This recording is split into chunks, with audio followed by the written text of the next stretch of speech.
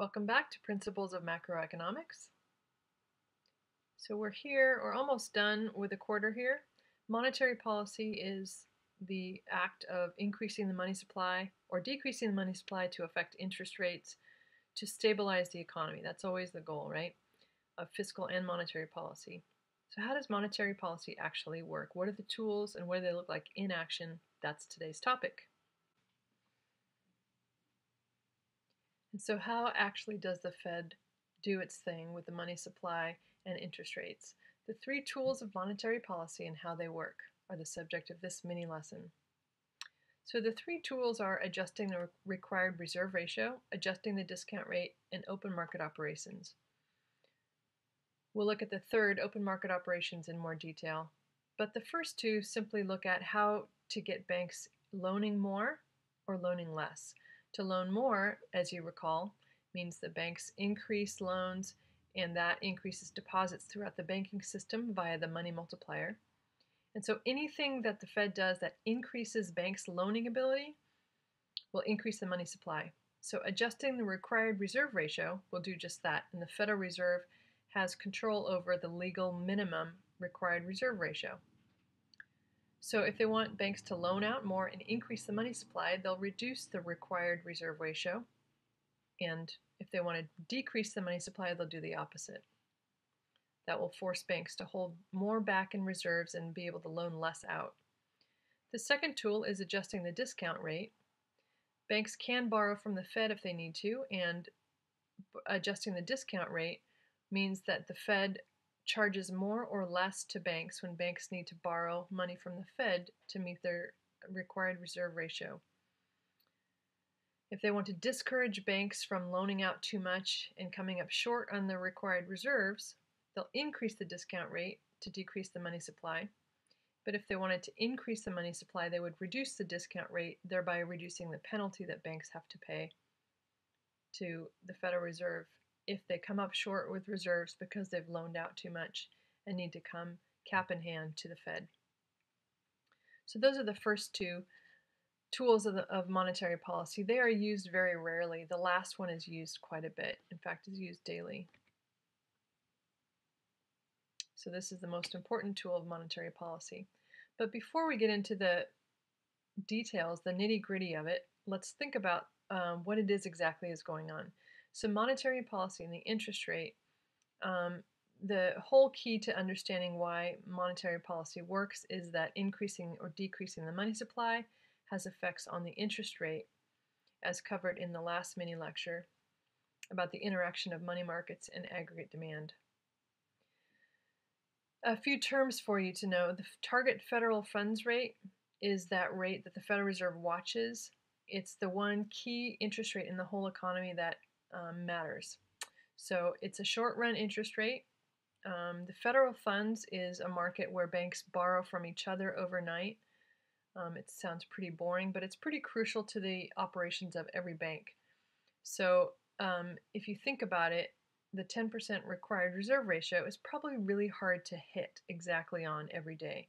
So some banks will have too many reserves, they'll have excess reserves that they weren't able to loan out that day. And some banks won't have quite enough. Perhaps they've loaned out too many or not enough loans have been repaid.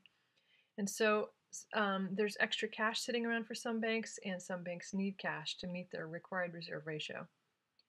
So there is a market, and the Federal Reserve allows banks to borrow and loan to each other overnight, and this is called the federal funds market. And if you think about it, because every bank is involved in either borrowing or lending every day, probably that interest rate that they pay or receive is going to be a key cost of production for them. So we can think about that one federal funds rate as the key short-term interest rate for the economy because all other interest rates are built upon it if you consider that that federal funds rate is a key cost of doing business for a bank. If it rises, they're going to have to increase all their other costs as well. They're going to have to charge more for loans if they have to pay more for their own in the federal funds market, for instance. So we think that all short-term interest rates sort of move together and they're all built on this federal funds rate. So when the Federal Reserve does its thing and thinks about increasing or decreasing interest rates, in the world of interest rates, there's one most important interest rate, and that is the federal funds rate. So that federal funds market, again, exists for the purpose of allowing banks to borrow from each other. And so this federal funds market is a very important one. And it exists not only in the US, but it exists all over the place. So this is the LIBOR is the London Interbank Offered Rate, is their equivalent to our federal funds rate. Two more terms for you. Expansionary monetary policy will be increasing the money supply to increase spending, right? Because as you recall, increasing the money supply decreases the interest rate, and decreasing the money supply increases the interest rate. So contractionary monetary policy is named because it tries to contract spending by increasing interest rates. It's also called tight money policy. So the discount rate is the rate that the Fed charges banks. If the banks are short on their reserves, they can either borrow from each other or they can borrow from the Fed. And the Fed, of course, can encourage or discourage banks from borrowing directly from the Fed. All right, so here's the nitty-gritty of open market operations. When the Fed buys anything, reserves increase. So you can think about the Fed as sort of living outside of the economy, holding on to a bunch of cash. And if they want, they can helicopter in a bunch of cash to increase the money supply and decrease interest rates. That's not a bad visual for what actually happens. Now, of course, they don't have helicopters, or maybe they do, but they don't use the helicopters. And also they don't use bags of cash. But the idea is cash gets into the economy or gets out, and that's the main working of monetary policy. So let's assume for a minute that it's apples that they're buying. So the reason why they don't helicopter in money is, of course, that would be weird, disruptive, all sorts of things. It's actually much more plausible and less chaotic if they show up to the economy, to some stores, and buy some stuff, right? Those are channels that are much more less chaotic. So let's say they show up to the Apple store and buy some apples. Money goes from the Federal Reserve's bank account, from their store of money, if you will, into the economy. They've received apples, and in return they give cash to the economy. So the reserves deposits increase in the bank that the Apple store uses, right? And then you can see the monetary multiplier begin to work. Of course, apples isn't a very plausible thing to do. It's not, apples are not going to store nicely, and probably there's not a single store that can supply enough apples that the Federal Reserve needs on a daily basis to increase or decrease the money supply. So they buy something that doesn't rot. They buy something that has storage ability and, in fact, is pretty petite in storage. And so what the Federal Reserve actually buys and sells is not apples, but federal government bonds. This can be a little bit confusing because people think that wonder about that relationship. But basically, it's just a convenient thing to purchase for the Fed, and money gets from the Fed into the economy. And these are, by the way, they're used bonds, and they're all sorts of different sizes and lengths. And of course, as you know, the US government is heavily in debt, like most democratic governments. And so there's a lot of borrowing that needs to be done to fund daily operations. That's where these bonds are written. But the bonds, the reason that it's called open market operations is that the Federal Reserve really tries to be independent of the federal government, and they don't actually buy directly from the Federal Reserve. Pardon me. The Federal Reserve doesn't buy directly from the federal government. They buy rather on the open market. So they buy used bonds, resold bonds, if you will, on the open market. In the markets for investments, people are buying and selling investment instruments all day long. Stocks, bonds, you name it. There's a heavy market for Treasury bills or Treasury bonds. So that's what the Fed shows up and buys, not apples. And a quick question, if you want to think about this one. Why is the Federal Reserve independent of the federal government? What do you imagine would happen if they weren't that way? So, in a thought experiment, do you think inflation would be higher or lower if the Fed were not independent? If the president could lean on the chairman or chairwoman, in this case, of the Federal Reserve to do their bidding, what might an incumbent president want to do when he or she is up for re-election? Certainly, we've seen evidence that the president has been able to, in some cases, achieve expansionary fiscal policy to try to speed the economy up. They might try to do the same thing if they had control over monetary policy. And the Federal Reserve is designed to be deliberately independent from the federal government for the very reason that we need a policy that is not able to be captured by the federal government. So we think, to answer the question, economists think that inflation is probably going to be higher if the Fed and the Federal Reserve, and the federal government were in cahoots. But since they're not, we think inflation's a bit lower because the Federal Reserve has a long-term interest in stable economic growth, whereas the federal government might have re-election desires that would speed up the economy no matter what's happening, speed up the economy to get votes, and speeding up the economy means more inflation. So here's what open market operations look like in practice. So they buy or sell government debt or government bonds, treasury bills, treasury bonds. Those are all synonyms. And here's what happens. So remember our bank T accounts. On the asset side, the Federal Reserve owns government debt because it's bought some in the past, right? It's bought bills in the past.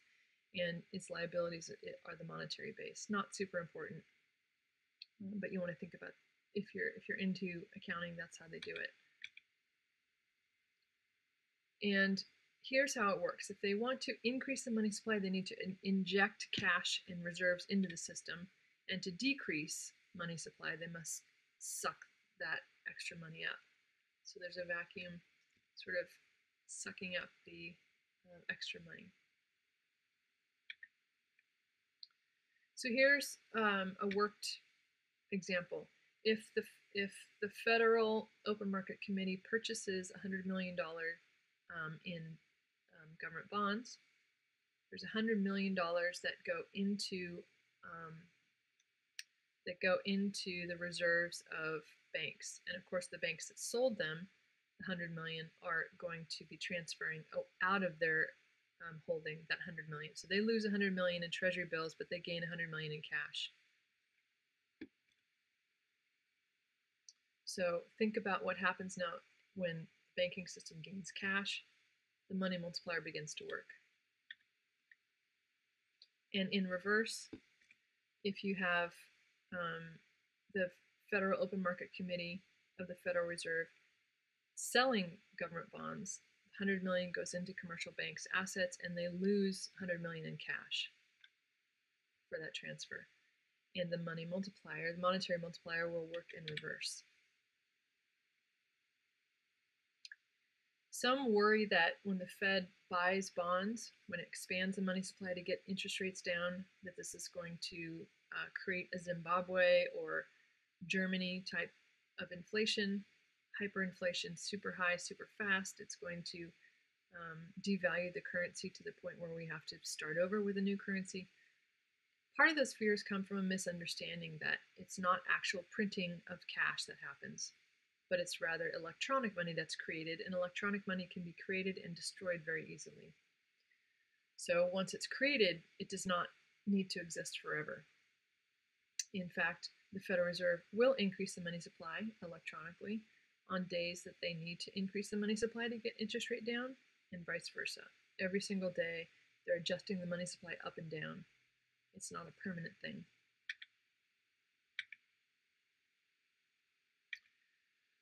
So here's some causation for you. If the Fed wants to increase the money supply, it buys the treasury bonds or treasury bills. The reserves increase for the bank.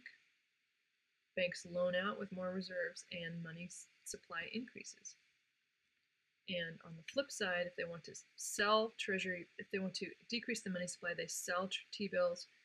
reserves in the banking system decline, and fewer new loans are made. In fact, some loans are called back in, and the money creation process works in reverse. The money multiplier will reduce total money supply.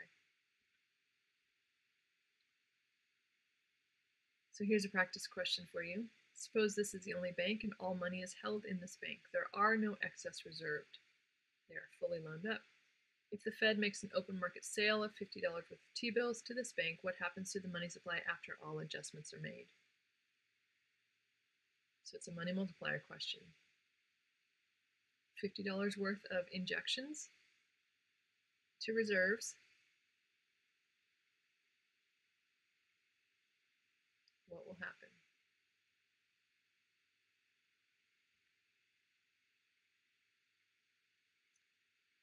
The way you want to solve this problem is to figure out what the required reserve ratio is, and we can figure that out from looking at the bank's prior position. The required reserves were 100 and deposits were 1,000, and there are no excess reserves, right? So that's a 10% required reserve ratio. 10% required reserve ratio means a money multiplier of 10, right? 1 divided by the required reserve ratio, 1 divided by 0.1 is 10. And $50 worth of new reserves means 50 times 10, or 500, happens. And it's a decrease, right, because the Fed sold T-bills. It did not buy T-bills. So reserves will decrease by 50 initially, and then the money multiplier works to tenfold, decrease of 500. And there you have it.